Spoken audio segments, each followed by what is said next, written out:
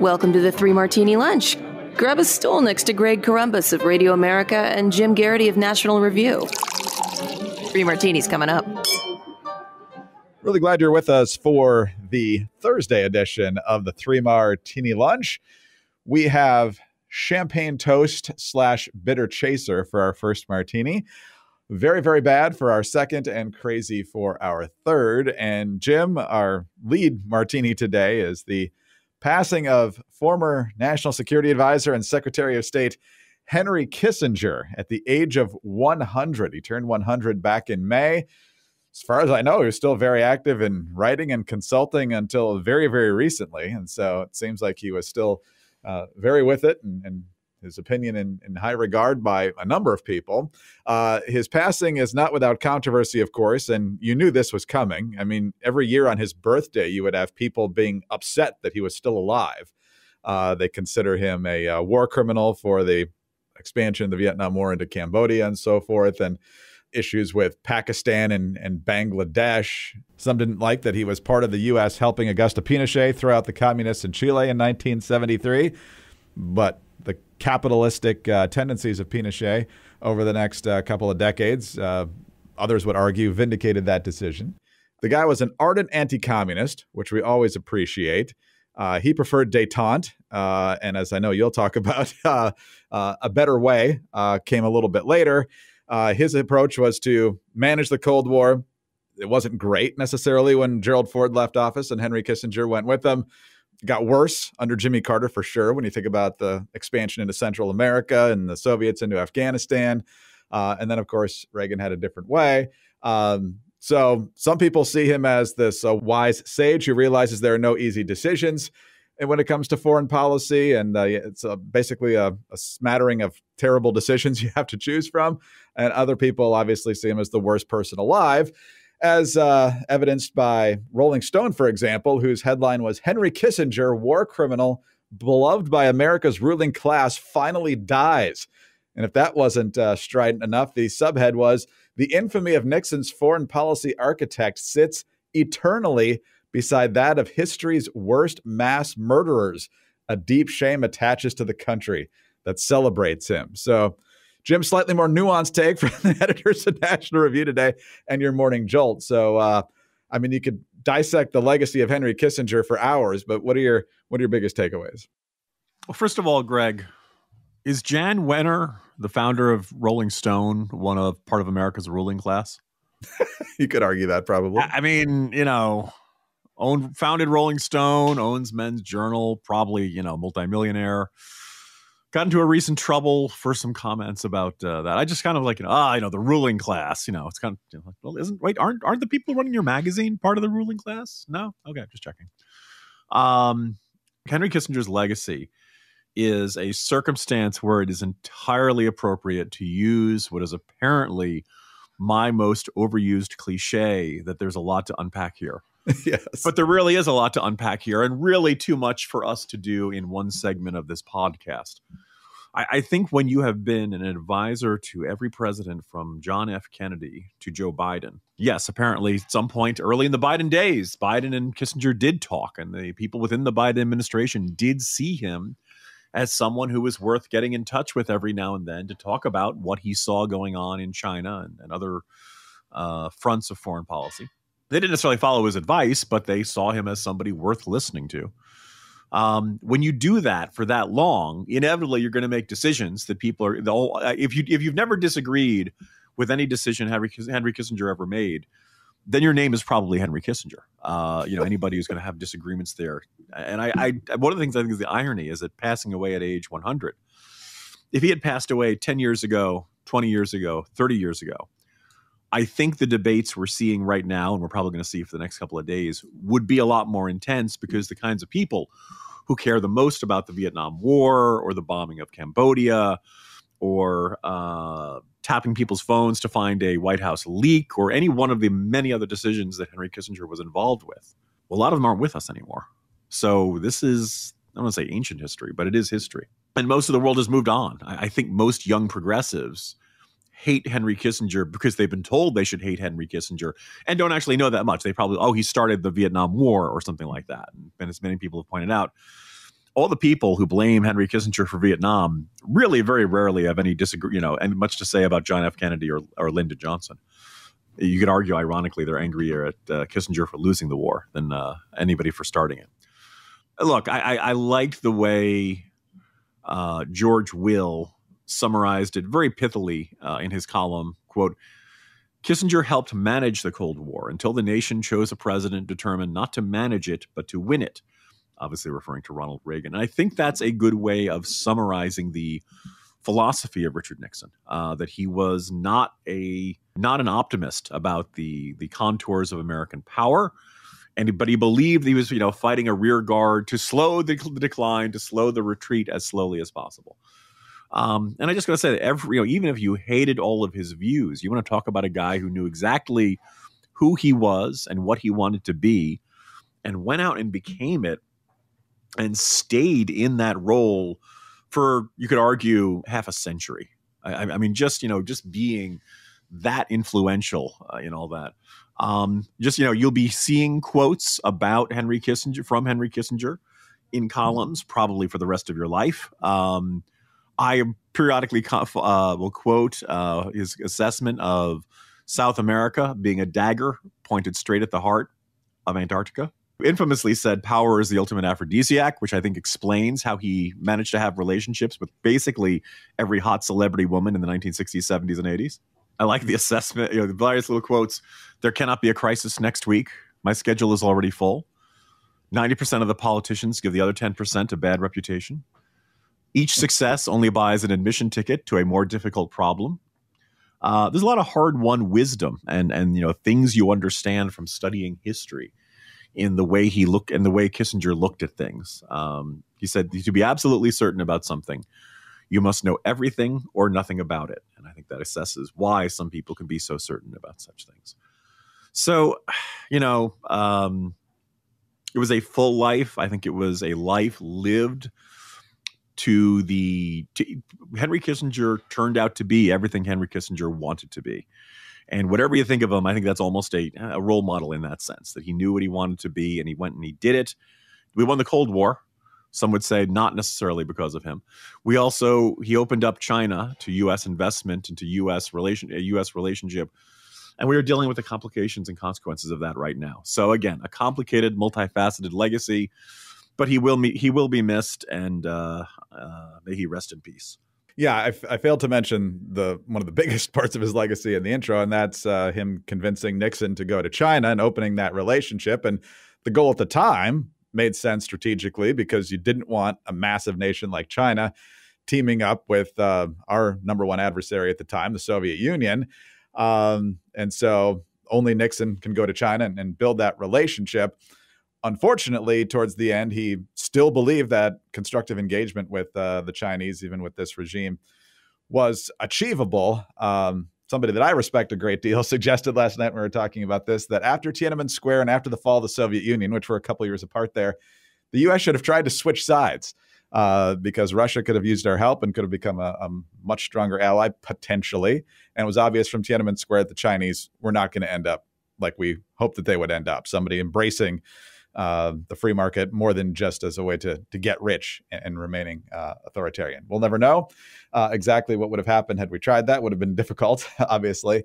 But the China question is probably going to be the lingering aspect of his legacy that we're dealing with for the longest time. Hey, y'all, this is Sarah from The Sarah Carter Show. Thanks for listening to 3 Martini Lunch. We could all benefit from heart-healthy energy, especially in this busy time of the year. One of the best ways to do that is to support your blood pressure and circulation with Super Beets Heart Chews. Paired with a healthy lifestyle, the antioxidants in Super Beets are clinically shown to be nearly 2 times more effective at promoting normal blood pressure than healthy lifestyle alone. And let me tell you something. When I'm traveling to New York, when I'm moving around the country, I need to feel optimum. I want to stay healthy and I want to feel energized. And I do that with Super Beets Heart Chews. I absolutely love the flavor. I know you will too. And I know you're going to feel great. They're a convenient way to support healthy blood pressure. Super Beets Heart Chews are plant-based and easy to add to your routine. No pills to swallow, no ingredients to mix or prepare. Double your potential with Super Beets Heart Chews. Get a free 30-day supply of Super Beets Heart Chews and a free full-size bag of turmeric chews valued at $25. $4 by going to americalovesbeats.com. Get this exclusive offer only at americalovesbeats.com. That's americalovesbeats.com.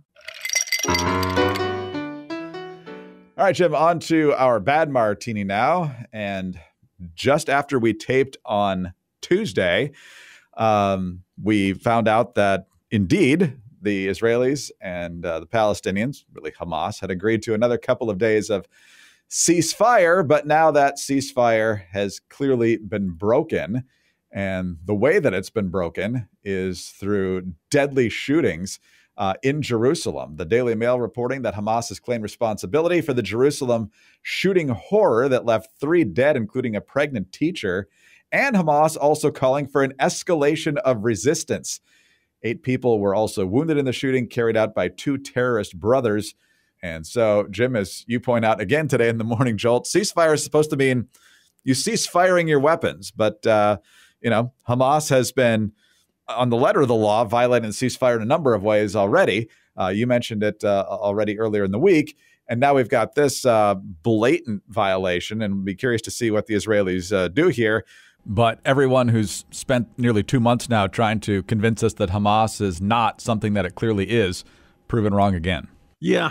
2003, 2007, 2008, many times in 2014. Israel and Hamas would work out a ceasefire, and then Hamas would, the first time they saw a strategic opportunity, start shooting at Israelis again. What we saw yesterday was a shooting at a bus stop. Last numbers I saw were 3 dead and 6 injured, and Hamas took credit for it. Well, if you take credit upon further attacks on civilians in Israel during a ceasefire, you have violated the ceasefire. Now, I would like to see a permanent ceasefire as well. I think the only way you get that permanent ceasefire is that Hamas is eliminated. When people say we need a ceasefire now, we need a permanent ceasefire. Well, what people really mean is we need a unilateral ceasefire, because everybody knows Hamas is just going to keep shooting. Everybody knows Hamas will honor a ceasefire for as long as they find it useful. If they need to retreat, if they need to reposition weapons, if they need to reposition guys. For Hamas, a ceasefire is just a brief pause in between attacks. And calling for a ceasefire without acknowledging that is basically saying you want a circumstance in which Hamas kills Israelis, but Israel is not allowed to shoot back and not allowed to attack Hamas. Now, I find that an outrageous situation. I have a sneaking suspicion that some people are just fine with that circumstance. But whatever you want to call that, don't call that working for peace. The people who are marching on campus and the people with their alleged moral high ground, pretty quiet on this today. And I also just wonder, Jim, trying to tie it back to the other one, how many people who think Henry Kissinger was the world's worst monster are perfectly fine with what Hamas is doing? Or can find some way to justify it, excuse it, or they'll simply, avert their eyes from it because they find it, inconvenient. All right. Well, let's talk about something far better than Hamas and its apologists. And that is our great sponsor for the day, 4 Patriots, makers of many fine products, including the best-selling survival food kits, but also many other things. The Patriot Power Blender, helping you grow things that are good for you. The Leafy Green Hydro Garden and Floral Seed Kits. Also the Aztec Chili with Mango Survival Food Kits, and the Sun Kettle Solar Cooker.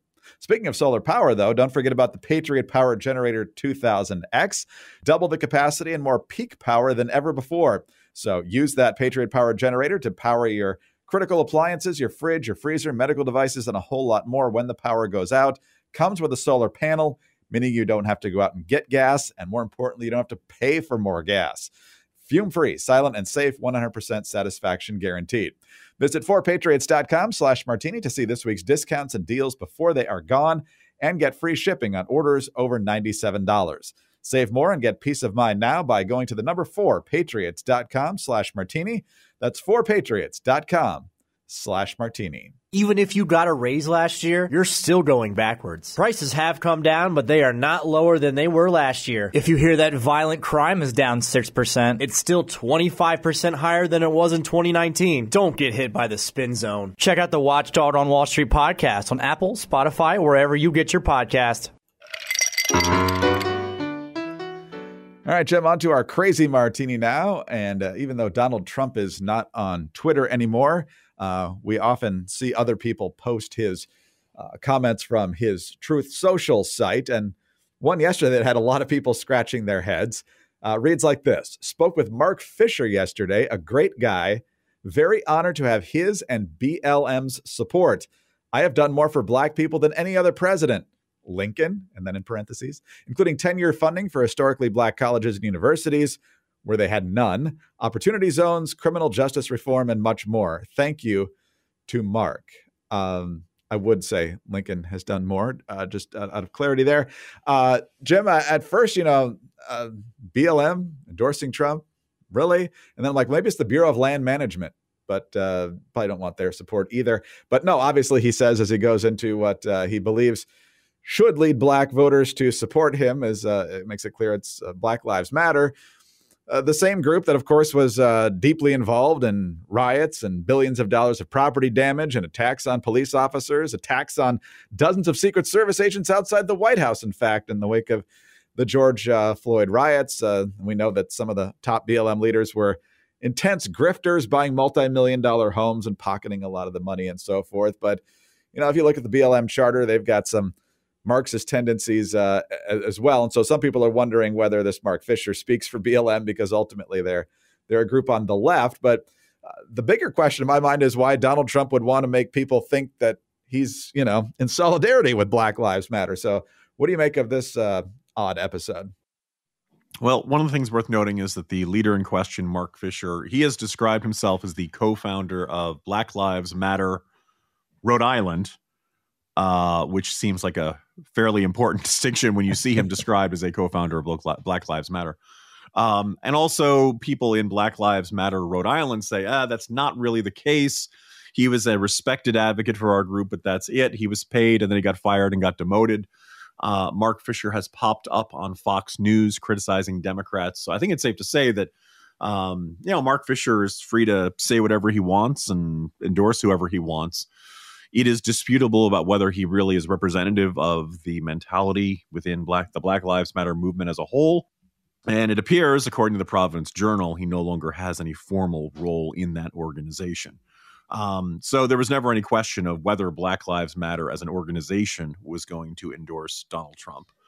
But as I think you pointed out, don't most people see Black Lives Matter, the formal organizations, as opposed to the social movement? Don't most people see it as a grift by now? Certainly don't most conservatives or Republican primary voters see it as a grift right now.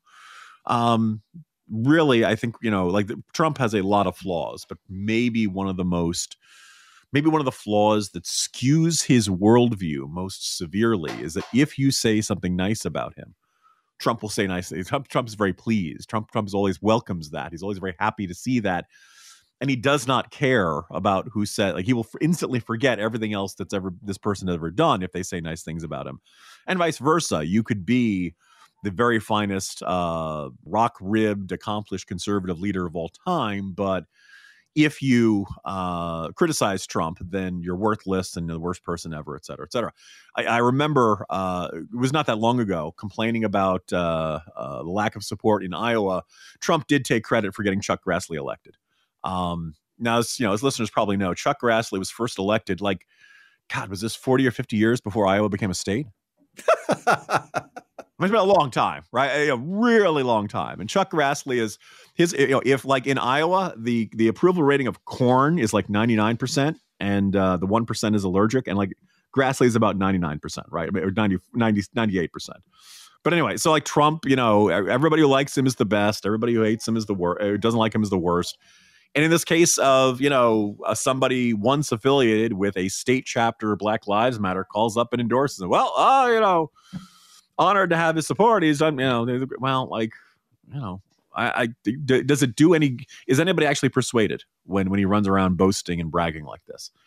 I don't think, by the way, Trump did actually see a little bit of an improvement in his numbers amongst African-American voters. I think this is a demonstration that there are a decent number of African-Americans who look at the Democratic Party and ask, what have you done for me lately? I think we also underestimate the rate of entrepreneurship within the African-American community. The standard issue offerings of the Democratic Party just aren't, as appealing to them as they once were. But we're talking about very small differences, very small increases in the overall, generally African-Americans are have a highly Democratic leaning demographic. And, this is what this is all you need to know about Trump, is that if somebody from Black Lives Matter says, I endorse you, all of a sudden Trump forgets everything else he's ever heard about Black Lives Matter and welcomes it, touts it, and legitimizes, oh, thank goodness for Black Lives Matter. And that's Trump in a nutshell. That's where we are, America. Happy Thursday. Yeah. Be curious to see if some of his supporters online try to rationalize this or just pretend it didn't happen. They'll ignore it. They'll ignore it. You know. So we'll find out. Now, the best martini of the day, of course, Jim, is that you're back. Folks who listened on Wednesday know that you're under the weather. Your voice sounds strong today, but continue to get better, and we'll see you tomorrow. How are you feeling? Greg, if my voice sounds strong, it means the microphone's not working. Jim Garrity, National Review. I'm Greg Corombos, Radio America. Thanks for being with us today. Do subscribe to the podcast. If you don't already, please tell some friends about us as well. Thanks for your 5-star ratings and your kind reviews. Please keep those coming. Get us on your home devices. All you have to say is play 3 Martini Lunch podcast. Follow us both on X. He's at Jim Garrity. I'm at Dateline_DC. Have a great Thursday and join us again on Friday for the next 3 Martini Lunch.